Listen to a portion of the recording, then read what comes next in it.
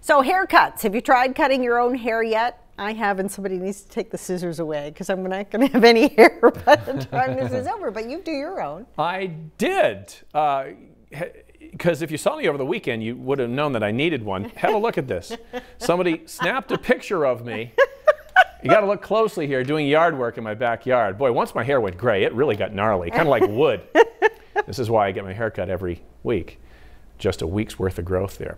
Actually, this picture was sent to us by Rob Hawley on Facebook. He just happened upon it, sent it to me. He says he did a triple take, and I can see why. If you look up close, it really looks like me. It does. And he swears he didn't doctor it or anything. There's some guy in Australia who looks just like me and has the exact same hairdo as me. That is freaky. That is your doppelganger for sure, that's weird. right there. All right.